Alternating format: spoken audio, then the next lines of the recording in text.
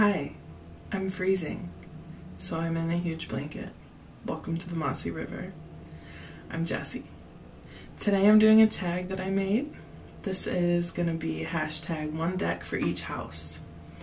So I really wanted to learn the energy of the houses better, the astrological houses, so I decided to find a deck that I thought, you know, kind of embodied that.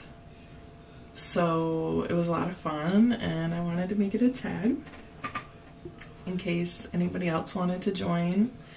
I think it would be a lot of fun to see other people's, you know, thoughts and perspectives and deck choices.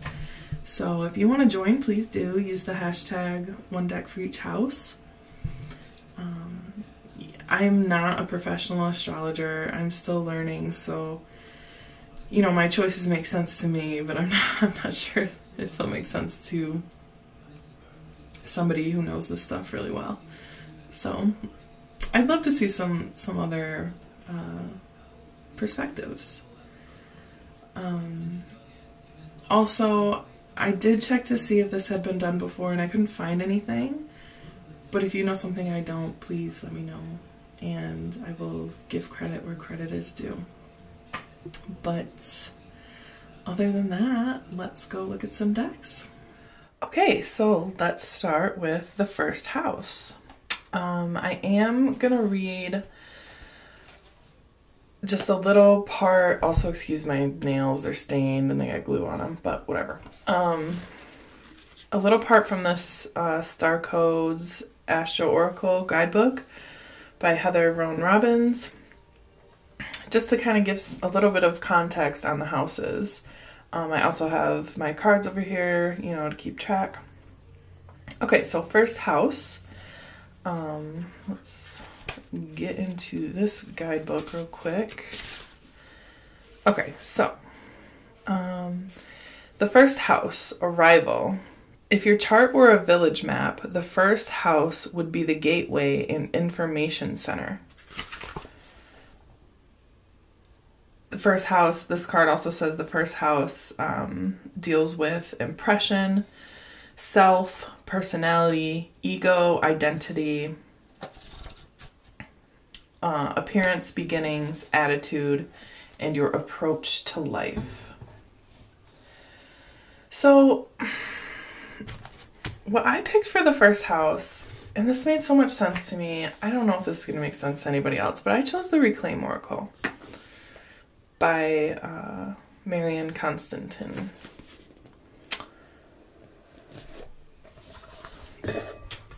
Okay, so let's see if I can, you know, do this justice for why I chose this. Okay, so if the first house deals with your identity and how you approach life and how you arrive in different situations, how you present yourself when you arrive in a new scenario or a new place or a new practice, the way you look at the world in a new situation, that to me feels like emotion and feelings.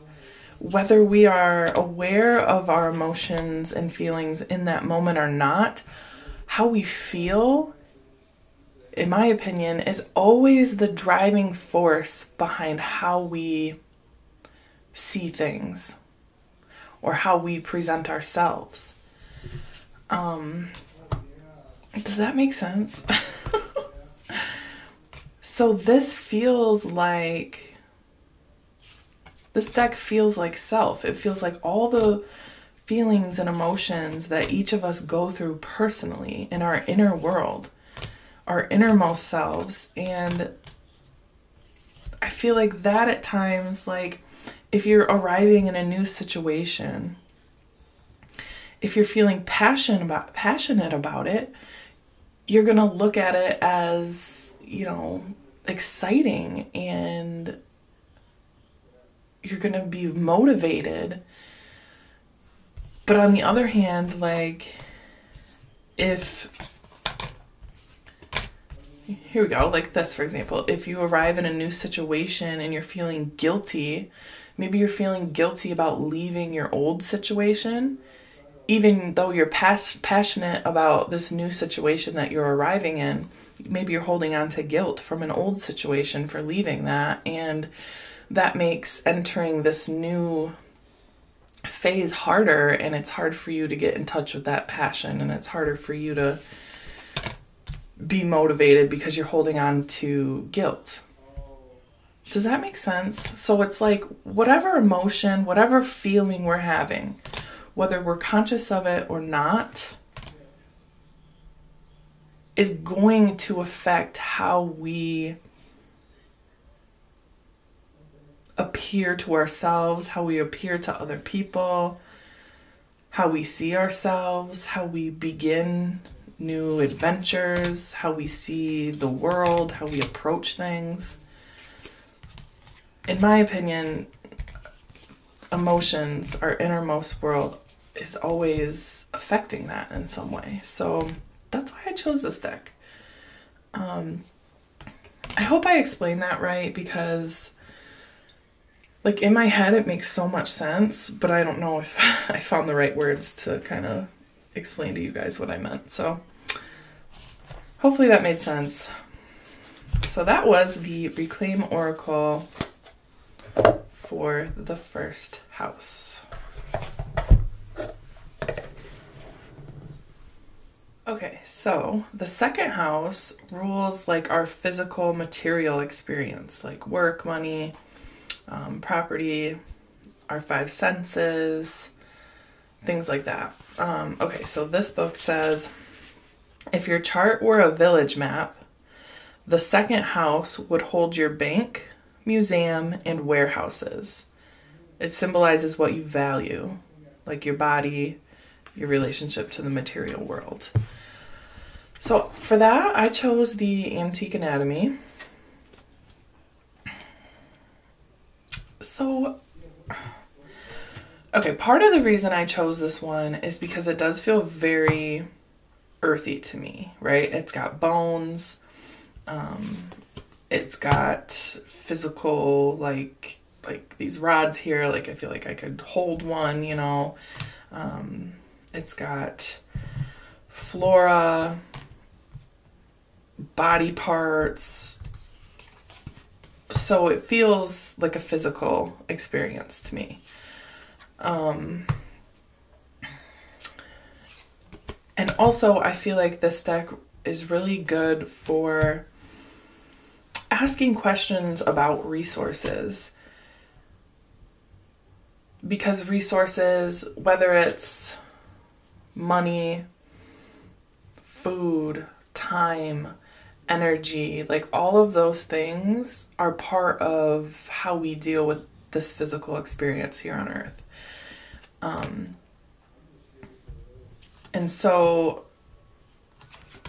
I think this deck is really good for that, because it has, you know, the physicality feeling of it, but it's also a pip deck, right? So it's open enough to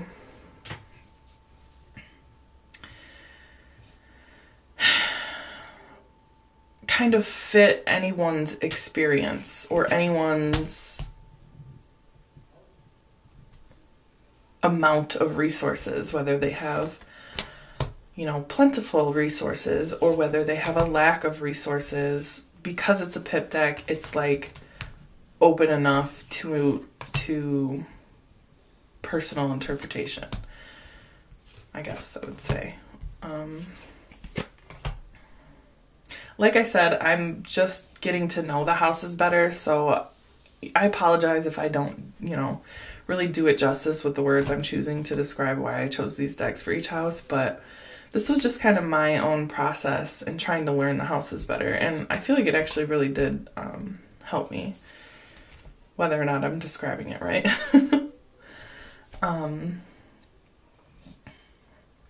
And also, that, like, when it comes to the five senses, I feel like this is a good one too, because it has, you know, the physical part, you know, like our bones, But then like with the flowers and stuff, it's almost like you can imagine smelling these flowers, and like with this hand here, what it would feel like to brush your fingers up against these old bones, and like the sound of a spine cracking, or like, you know, stuff. So that's kind of where this deck took me also. Yeah, I hope that made sense. I'm probably going to say that for every single one. But that was the Antique Anatomy for the second house. Okay, so third house. So the third house rules communication, thinking, community, travel, early education, like your social life and your surrounding neighborhood. So Starcodes says, if your chart were a village map, the third house would represent your local neighborhood, primary school, and corner pub. It symbolizes how you learn, communicate, and move around your familiar world based on your sibling-like relationships and the people in your local environment. So for this one, I picked the Urban Tarot.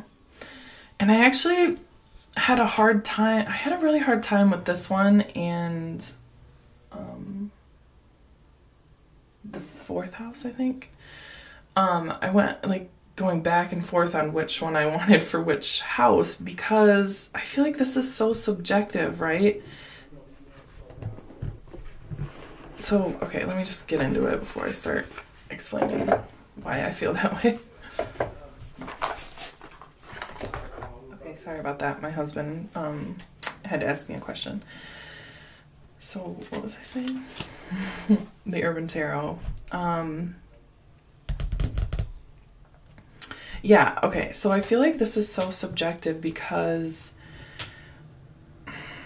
the way you communicate and the way you think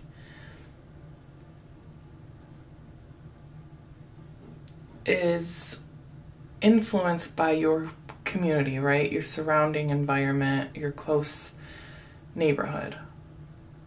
But that's subjective because everyone experiences that differently. Everyone, you know, lives somewhere different. Some people live, you know, in an urban place. Some people live in a rural place. Some people live in a, you know, a thick city. Like, you know, it's different. But I chose this because this is what it felt like to me. Like, I recognize a lot of, you know, these, and I do feel like most people probably would recognize a lot of these like scenes and places.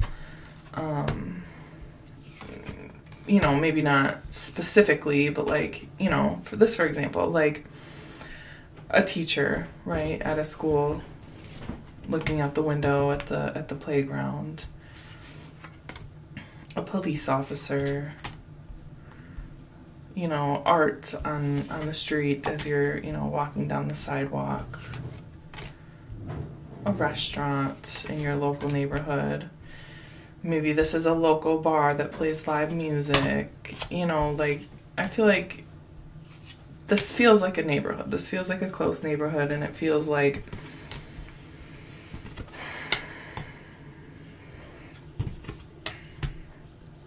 these are the kinds of things and places that are recognizable that you experience in your early life, right? Like,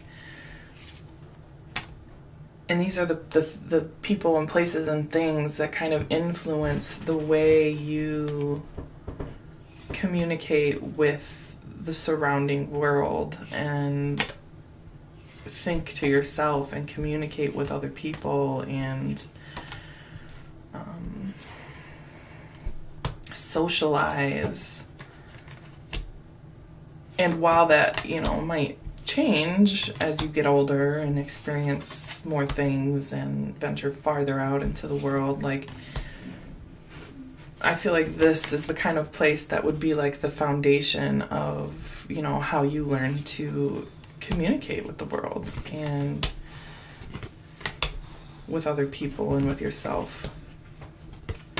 So, that is my choice for the third house.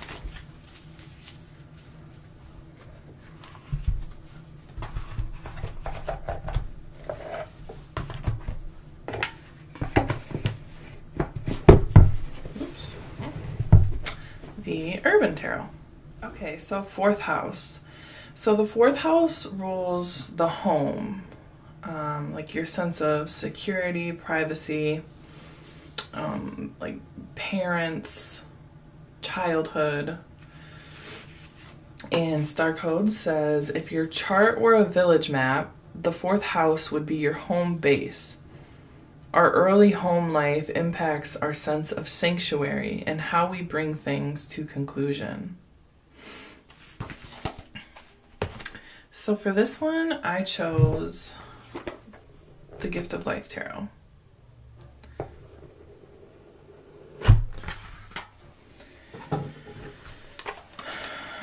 So this is the other one that I went back and forth on if I wanted to choose this for the fourth house or the third house.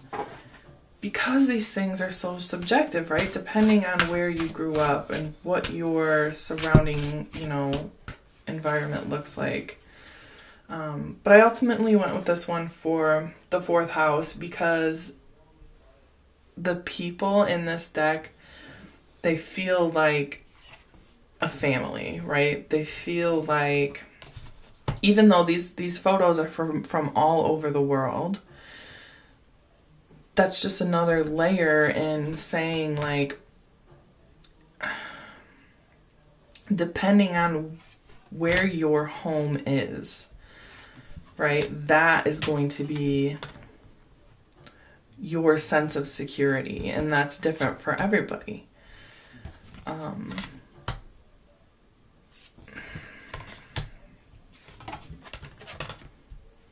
And also it feels like, yeah, what you know, where you're from, what you grew up, experiencing in your home life and with your parents, with your siblings as a child, that impacts your sense of security, right?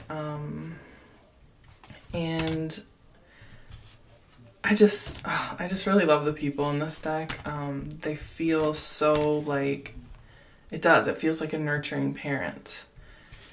It feels like, after you've, and even though like this isn't my particular sense of home because I'm not from, any of the places that are shown here, I can feel the sense of home in the faces of the people in these cards. And it just feels like after you've like gone out on a adventure and you're tired and whatever, like this is where you return home, right? To your family, to your home base, to your security, to what you know, and you feel loved and nurtured and safe.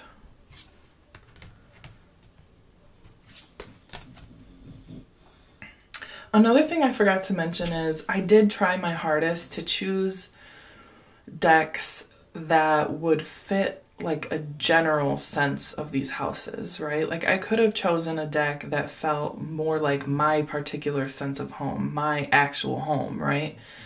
But I wanted to choose one that I thought kind of captured the bigger picture of that when it comes to like humanity as a whole, right? Not just me. So I hope my choices reflect that. But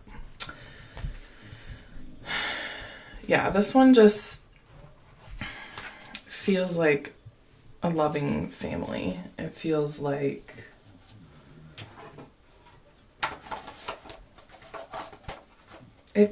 a mom. It does. I think it really brings that like Cancerian energy into this as well, that Cancer rules the fourth house. So anyways, that was my choice for the fourth house, the Gift of Life Tarot. Okay, so fifth house. So the fifth house rules passion.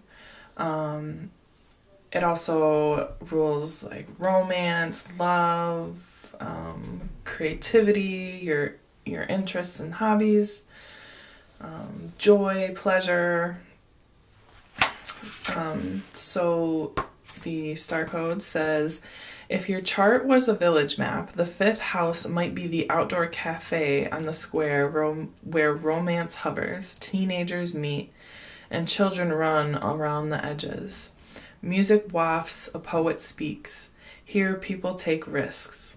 The 5th house speaks of our capacity to love in the form of affairs, romance, self-expression, creative processes, investments, and performance. All right, so I don't know if this is a strange choice or not, but I chose the erotic tarot.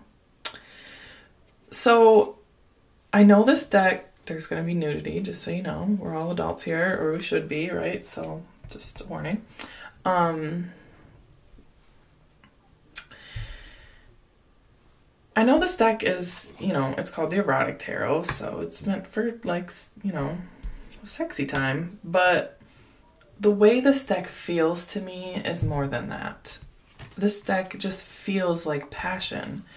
It feels like creative life force. It feels like more than just sex. And I think that sexual energy is a part of passionate energy. When it comes to creativity, when it comes to, obviously when it comes to sex, but sex isn't necessarily 5th house. But I think that it can be, romance, love, creation, the things that you are, like, the things that grab your attention and spark a flame in you, the things you want to move towards and learn about and act upon, the things you love, the things that bring you pleasure. Like, this is what this deck feels like to me. And I often use this deck for readings about passion and creativity that aren't necessarily about sex.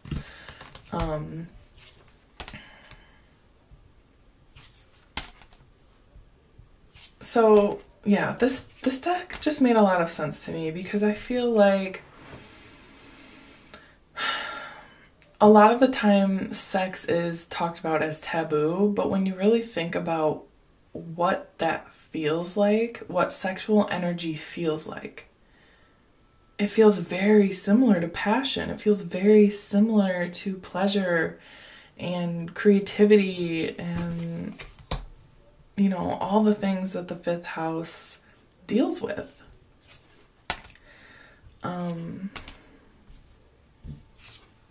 Taking risks, right? Taking risks on a passion.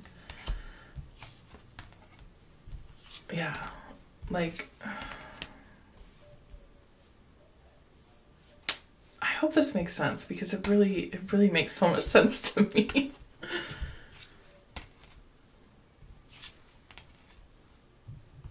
And I also, if I'm not making sense, I'm sorry, but, like, I'm very much a kind of person that I go by energy and I go by feeling, right? And so sometimes putting that into descriptive words can be hard. But yeah. So that was my choice for the 5th house of passion. It's almost like if you separate, well, no, because I don't want to separate the sex aspect, because that's part of passion. Like, I think it's okay to incorporate that energy in other parts of our lives and not make it weird, like it's a feeling. Anyways, that was my choice for the 5th house, the erotic tarot. Right, 6th house, halfway through. So the 6th house rules sustainability. It's about our health, our well-being, like exercise and diet, how we help and provide service to others, our routines. It can also be about pets.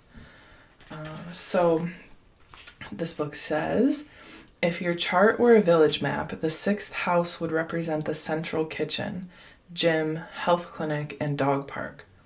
The sixth house speaks to where you live out your daily habits, your work environment, your pets, your mind-body connection, and how you tend to your health.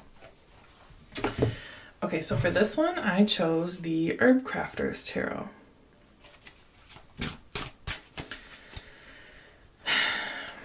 So, again, this deck is a feeling to me because of all the herbs in this deck. It feels like sustainability, right? It feels like not only using the resources around you, and not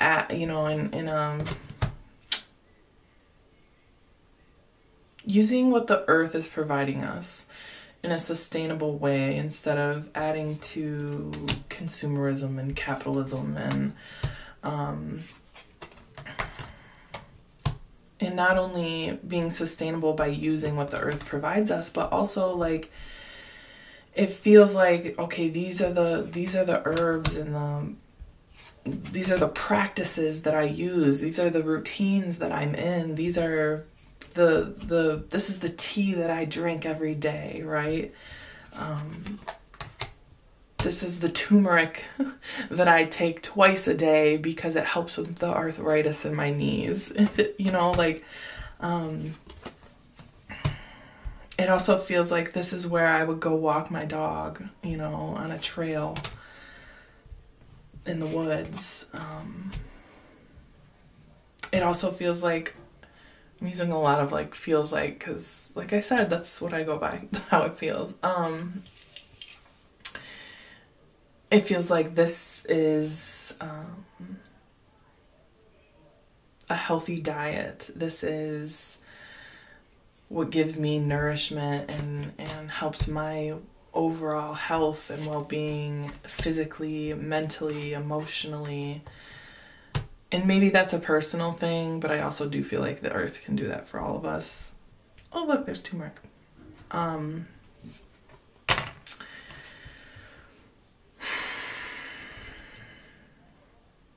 It also feels like a way to help other people, right? Like somebody who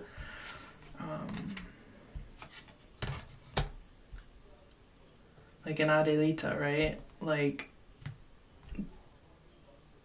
they're preparing this, vaginal steam bath to help somebody, right? Like this is how you can serve others as well.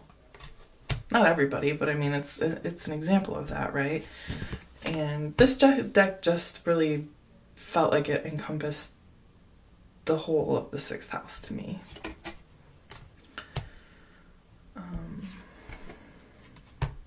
Yeah, like the routine of going out into your garden every day and checking in on your plant babies and taking care of them and harvesting them to take care of yourself and to take care of other people and, not wasting anything. Yeah. So that one really fit the bill for me. So that is my choice for the sixth house. The Herb Crafters Tarot. Okay, so it's a different day when I'm filming the second half of this, so I'm sorry if the lighting is a little bit different, but okay, let's move on to the seventh house. So the seventh house deals with relationships. Relationships with other people, a romantic partner, friends, business partners, enemies, equality and sharing. So the Starcodes says, if your chart were a village map, the seventh house is anywhere two equals relate with intensity and intimacy. Somewhere you'd have dinner on the balcony and watch the sunset. It is concerned with how other equals come into your life and how you interact with them, and includes marriage and open warfare, business partners, legal issues, key consultants, and advisors. So for this one, I chose the Transparent Tarot. I'm going to put this white cloth it comes with down so you can see better.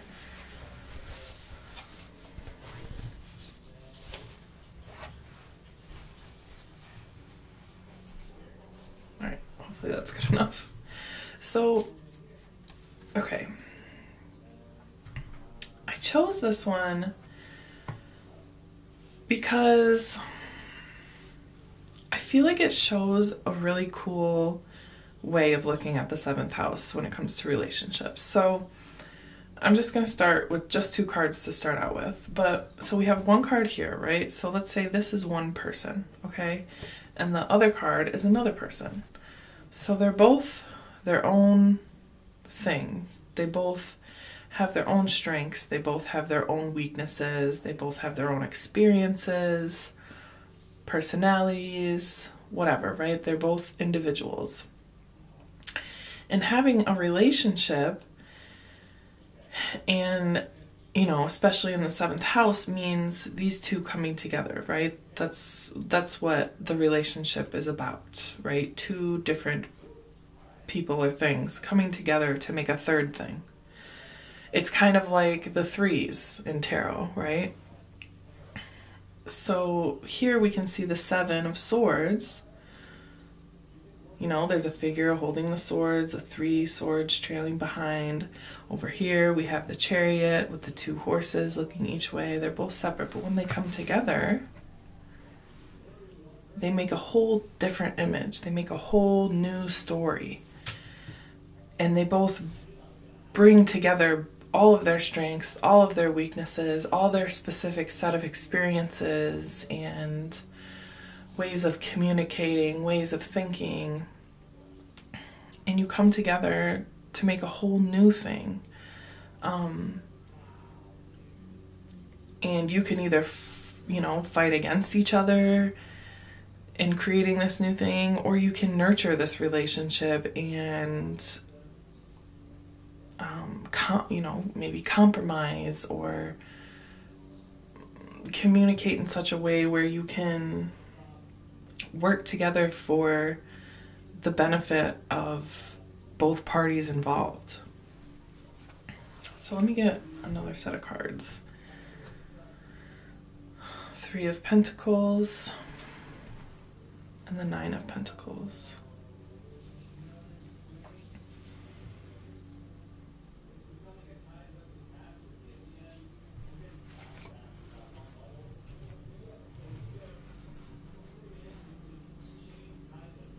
This kind of reminds me of where maybe the 7th house can even point out where our relationships have an imbalance, right? Like, where are maybe we thinking that we are better than someone else that we have a relationship in one way or another, right? Maybe there's an aspect of this partnership that we have with someone where we think we know more than them or we have more than them. And the 7th house can kind of help us point out where we might be wrongly, maybe acting superior in some way. Or maybe not giving ourselves enough credit in the relationship. Maybe we are seeing ourselves then lesser than this other person and that we have this contract with or this agreement with or whatever it is, 4 of Cups. 4 of Cups, 4 of Pentacles. So that's cool. 4 and 4.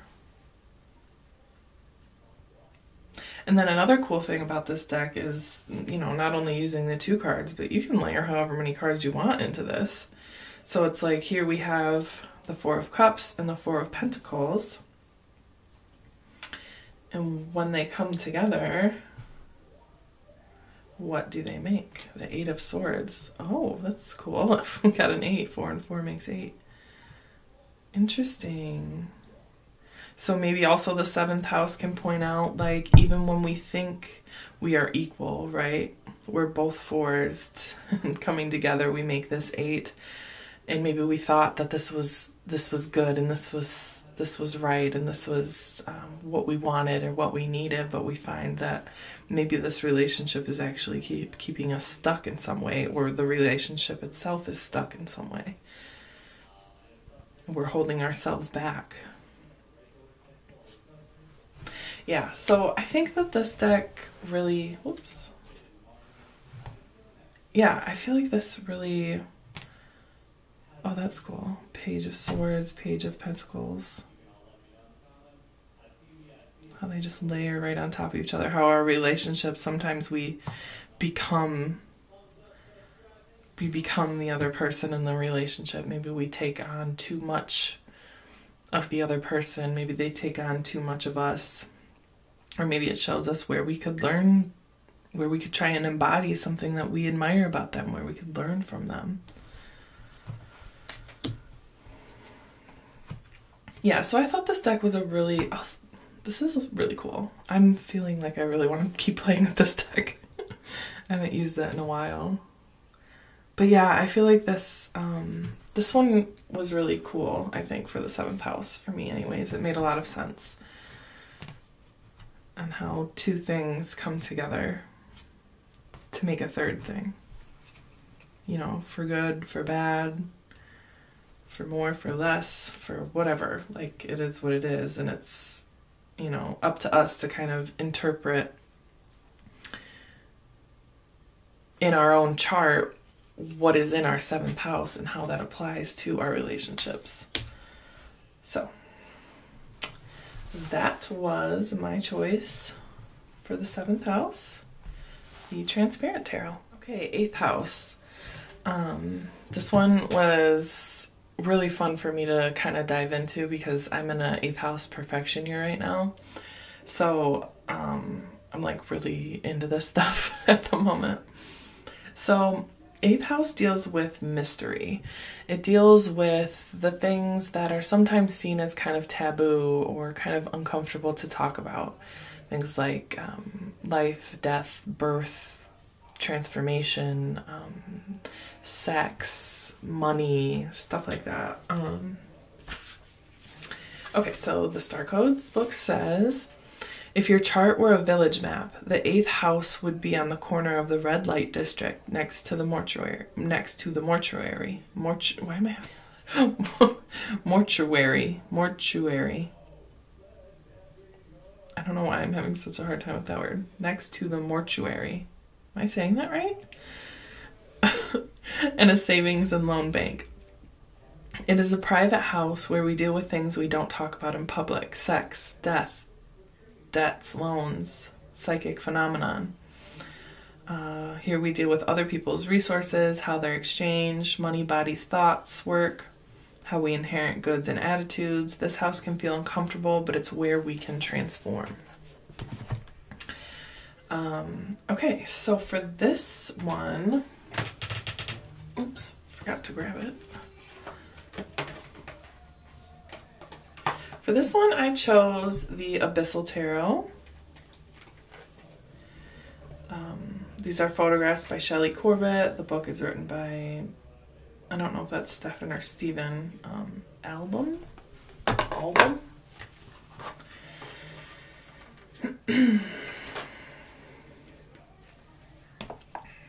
So, sorry about that. I forgot to get it out before I started recording. So this deck feels very 8th house to me. It feels very like, I think it definitely could be uncomfortable in some circumstances or to some people. It feels very mysterious. It's very, all these photographs were taken underwater, so it's naturally very watery. This deck feels like water and fire to me. The combination of water and fire, which in my opinion is very transformative. I mean, I think all the elements can be transformative, but specifically water and fire I think are very transformative. And transformation is a big thing in the 8th house, right?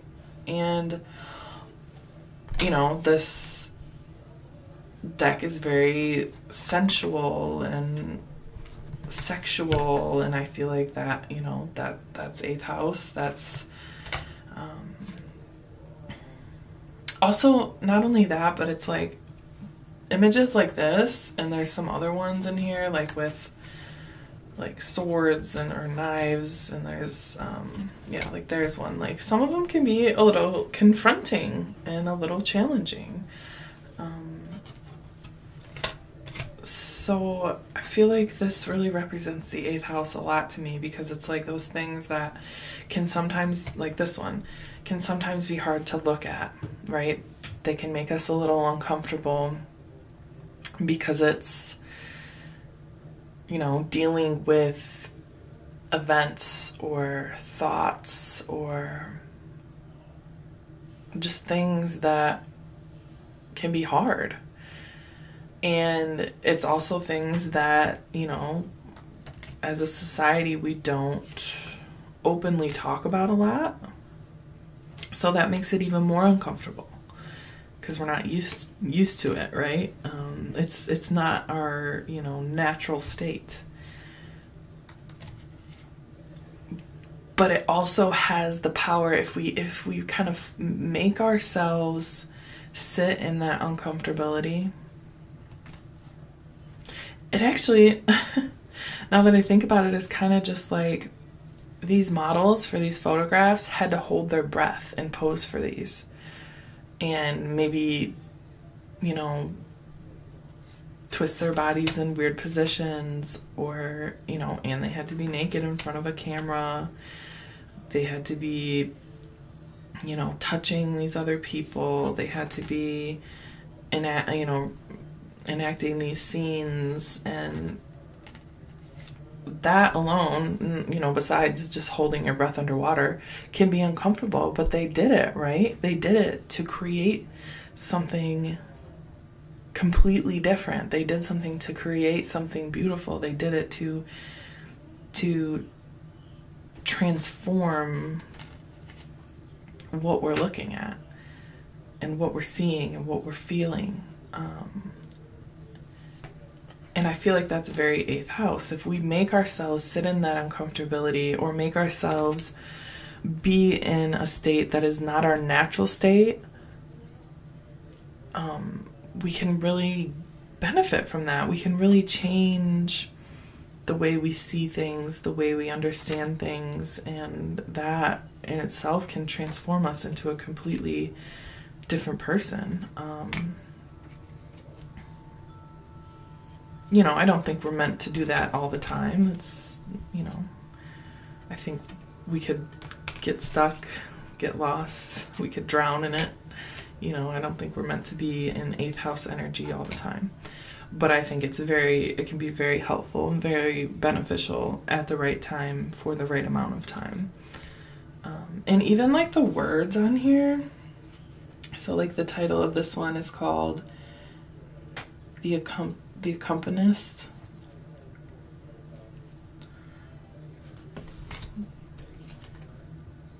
Hopelessly Blind. Actually, let me also read like a thing from the guidebook too, because like the way the guidebook is written is very poetic. So this is the 2 of Wands.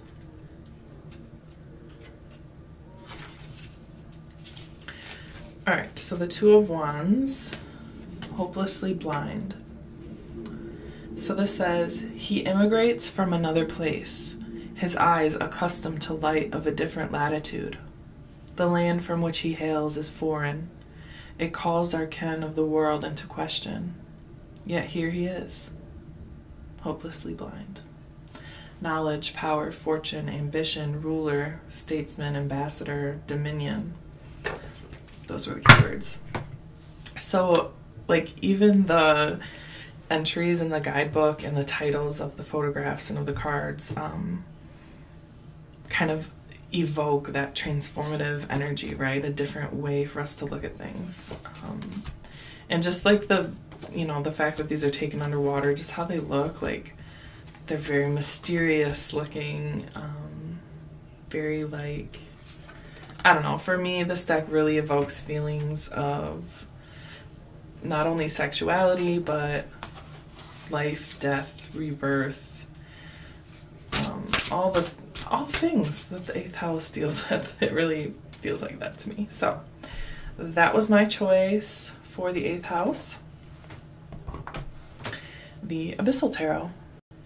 Ninth house. So the ninth house is the house of exploration. It deals with things like higher learning, religion, spirituality,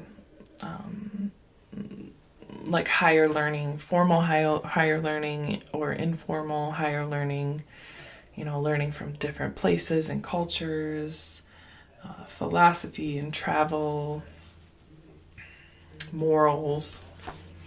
So Starcodes says, if your chart were a village map, the ninth house would contain the international airport, university, or broadcasting tower. The ninth house is the original World Wide Web. It speaks of how we expand our world through official and unofficial higher education, travel, international understanding, philosophy, and global communication. So for this one, I chose the Art of Adventure Tarot. This one felt really appropriate for the ninth house to me because it feels like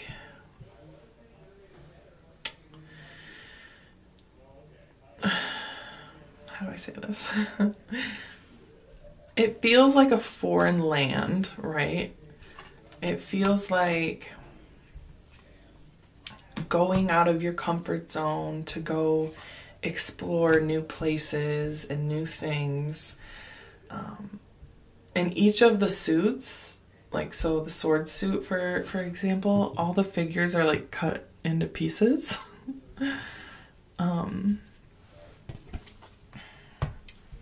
And yeah, like all the pentacles, they feel like they're like made of metal and gears, and so each suit feels like its own land, right?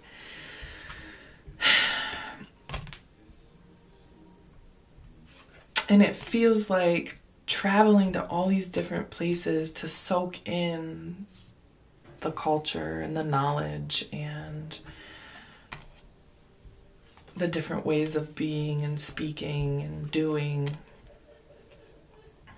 and applying that to your own life and applying that to your own set of beliefs and ways of thinking, communicating, and behaving, and letting it add layers and knowledge to your own life experience.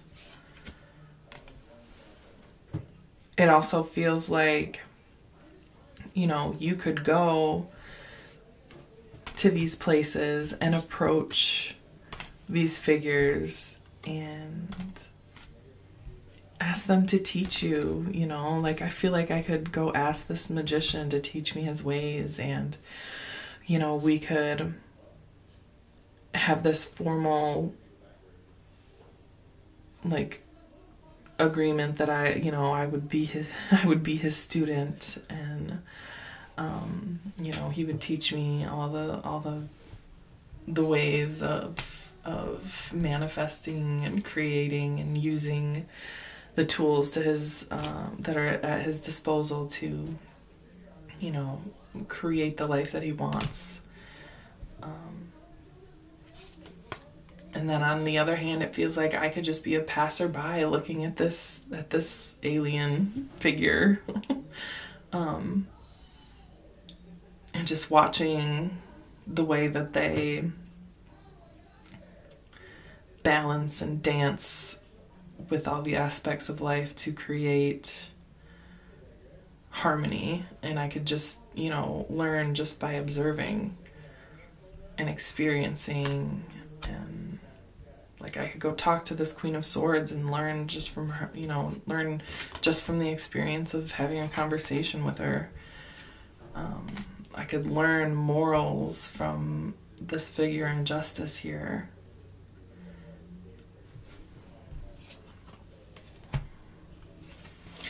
I think another reason why this really feels like the ninth house to me is because this deck, if you've ever seen the show Adventure Time, this deck really reminds me of that. It really feels like that to me. And that show in general, as well as one of the main characters, Finn. Like, it really has a big ninth house aspect to it for me. And this deck reminds me of that. So that could, you know, be partly a reason why it feels so fitting for the ninth house to me. But I have never noticed this, this like angel seal, walrus rather. It's like an angel walrus. I've never noticed that before. Anyway, I hope I did it justice with my explanation of why I chose it for the ninth house. But that was my choice for the ninth house, the Art of Adventure Tarot. 10th house. So the 10th house deals with authority. It also deals with like your public persona or public image, awards, achievements, career, influences, status, dominant parent. So Starcodes says, if your chart were a village map, the 10th house would hold the courthouse, government seat, and the public face of your work. Here is the arena for your most public self, your relationship to authority figures, and your role as a leader. All right, so for this one, I actually chose the Rider-Waite-Smith Gold Foil Tarot. I think you could probably do any Rider-Waite-Smith for this.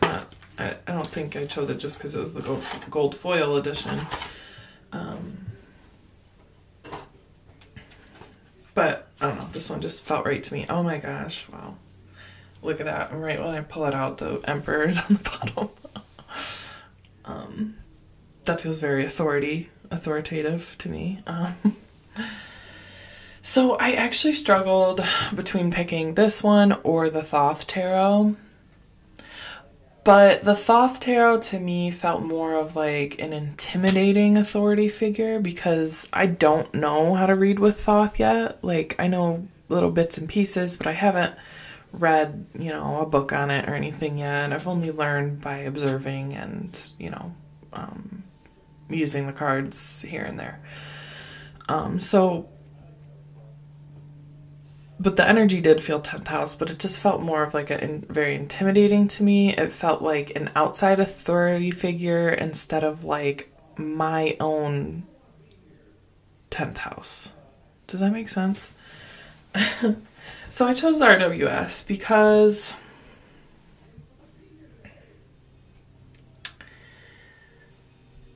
I feel like I'm going to have a hard time explaining this one.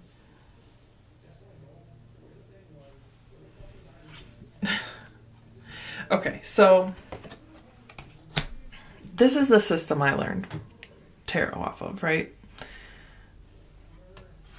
So in that way, it feels like a teacher. It feels like, it does feel in a sense like an authority figure to me because it is the foundation behind the way I read any deck. Of course, there are other layers. I don't strictly read only RWS meanings, but it's that foundation. So because it was my teacher, it feels like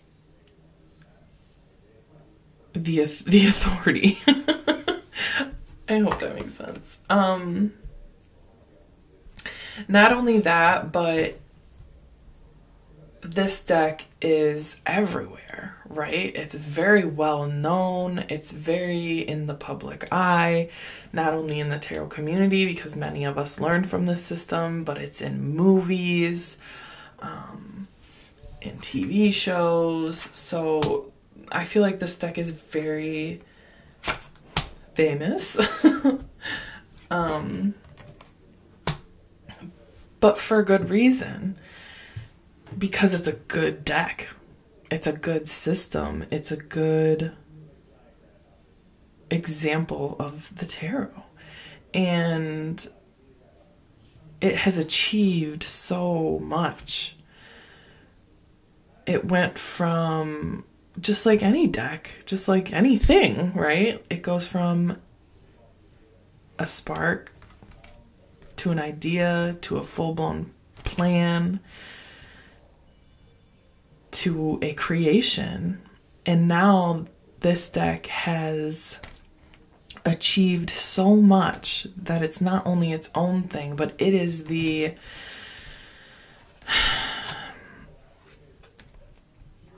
I'm not saying this is the only deck that has done this, but this is a deck that has certainly done this.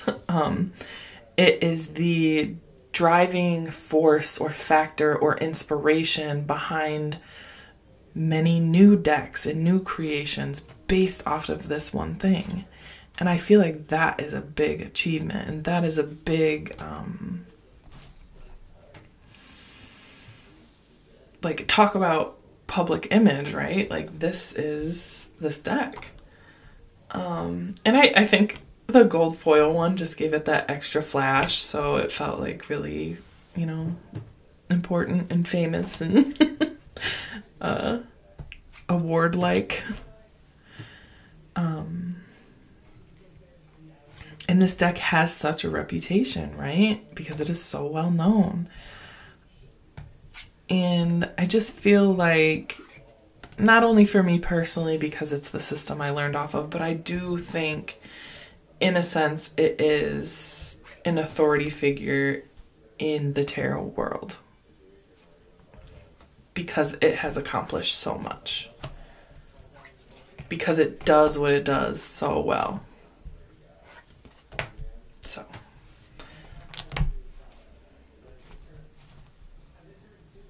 And it's also inspiration. Sorry, fuzzies. It also, like, gives inspiration to, you know, for me and for others to want to achieve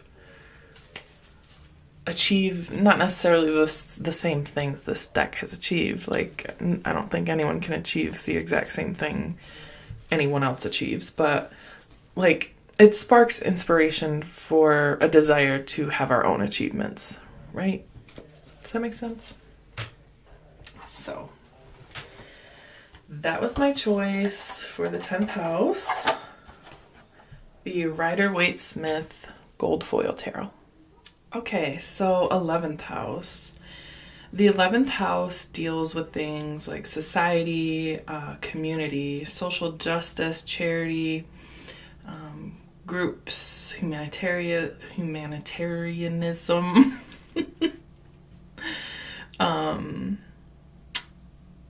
It deals with the future, liberty, wishes, science fiction. Okay, so Starcodes says 11th house of community. If your chart were a village map, the 11th house would be the community center with rooms for small meetings and great gatherings, also serving the town council or state senate.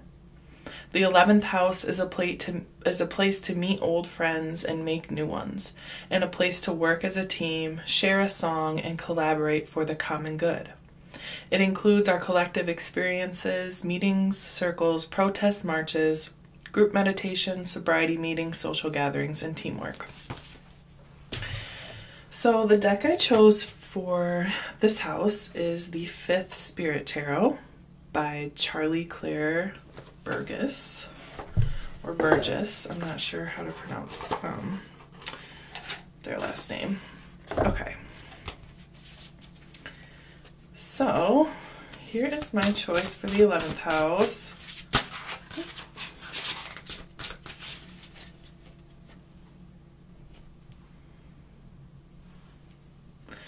So, one of the reasons I chose this deck, or actually the main reason I chose this deck, is because it represents groups of people and communities of people that need social justice in our world right now. So, it kind of represents, it represents the world that I want to be a part of. It represents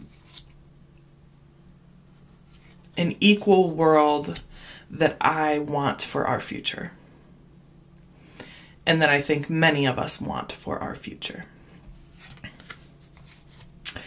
It represents people of color. It represents non-binary people. It represents transgender people. It represents people with disabilities, you know, whether that be physical disability, maybe some of the people in this deck have an invisible disability. Whatever it is, it represents a lot of different communities that need representation, need support, and need fighting for right here, right now in our current world. So that is the main reason I chose this, because I wanted a deck that felt like, that felt real like that.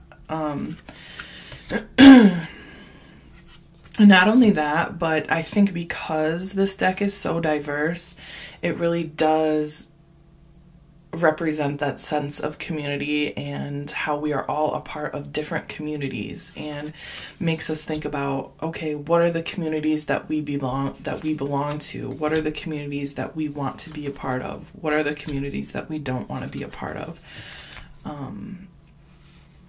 How do those communities affect our sense of thinking and being and believing? Where do we share beliefs with different communities?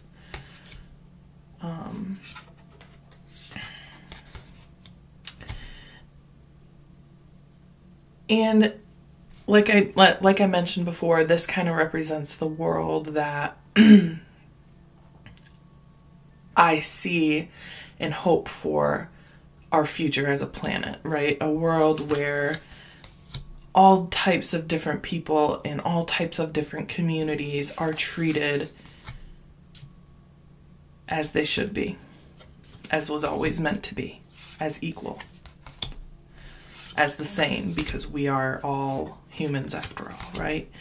And so in that way, this deck feels not futuristic in the technology sense, right? Like, I'm sure, you know, that is a part of our future, but that's not really what I'm talking about here with this deck. The future I want to talk about is a future where we are all treated respectfully and equally. You know, in our interpersonal relationships, in our group relationships, systemically, globally, like, you know. So, also, I think this deck also does a really good job of representing the elements, the 4 elements. And that's what I believe in and hope for our future as well, is people having a close connection to the earth and to the elements in that way. Because if we don't start treating not only the people in this world with respect, but the world, the planet itself with respect, we're pretty doomed, in my opinion. So the 4 elements, I think, are represented really well in this deck, and it is the 4 elements that I think are a big part of what will be important in our future.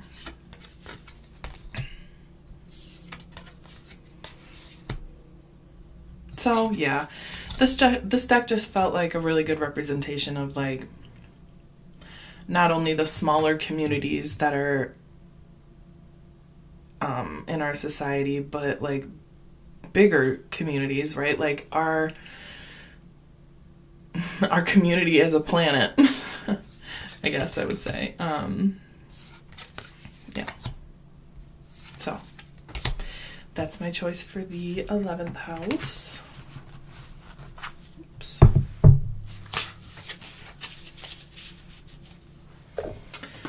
that is the Fifth Spirit Tarot. Okay, last one, 12th house. So the 12th house is the house of introspection.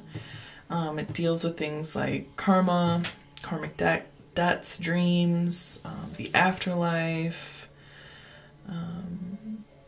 escapism. So the Starcodes book says, if your chart were a village map, the 12th house would be a quiet place. The sun is in the 12th house just after sunrise, a time for prayer and meditation, for dreaming our deepest dreams.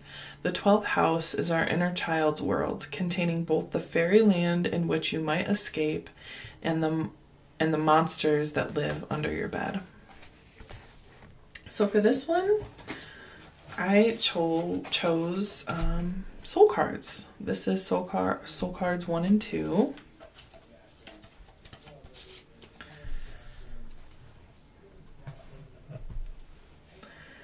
So hopefully there's not a glare, but just with the way my phone is set up, I can't really tell. I chose soul cards because I feel like the 12th house is deeply personal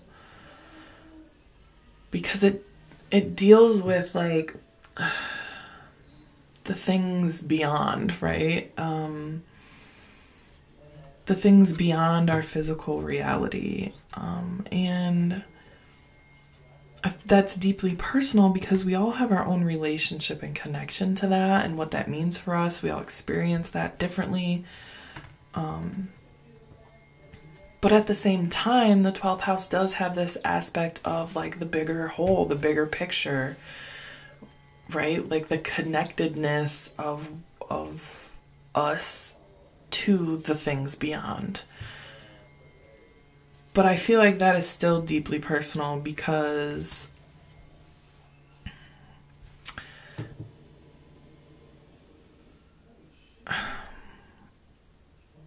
for example, death. We have like no way of knowing for 100% sure what is going to happen when we die. What exactly that's going to look like, where exactly we'll be, what exactly we will feel and look like. And, you know, we just can't know that until it happens, right? And although it happens to us all, right? So that's the bigger picture because all of us, we're going to go there. We're all connected to that, but it's deeply personal because while we're here on earth, we all have our own beliefs and experiences and connections to what that actually means. So, you know, that can be the case for many different things within the 12th house, but I just use death as an example of that. And so the soul cards for me, I feel like really go hand in hand with that because there's no system, because there's no titles. It's just you looking at the images and diving into them and diving into not only the imagery, but how the imagery makes you feel and what it evokes for you. That is a deeply personal thing. And I feel like it's very dreamlike as well. Like, I think this would be a good deck to explore dreams too.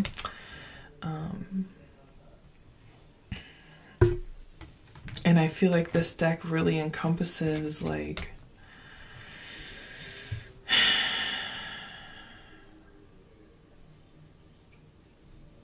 the things like past lives, things like life, death, rebirth. Like, I know that's like an 8th house thing too, but how that kind of adds to our karma or our what we see as just like divine justice, or what we see as fate, or what we see as luck, or what we see as you know, maybe we see as just mere coincidence, you know, like that's all a very deeply personal thing.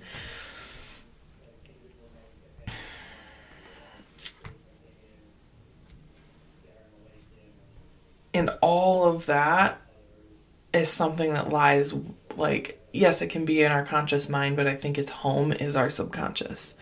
That's where it dwells, right? Everything I just talked about dwells in the subconscious, and that's very 12th house to me. And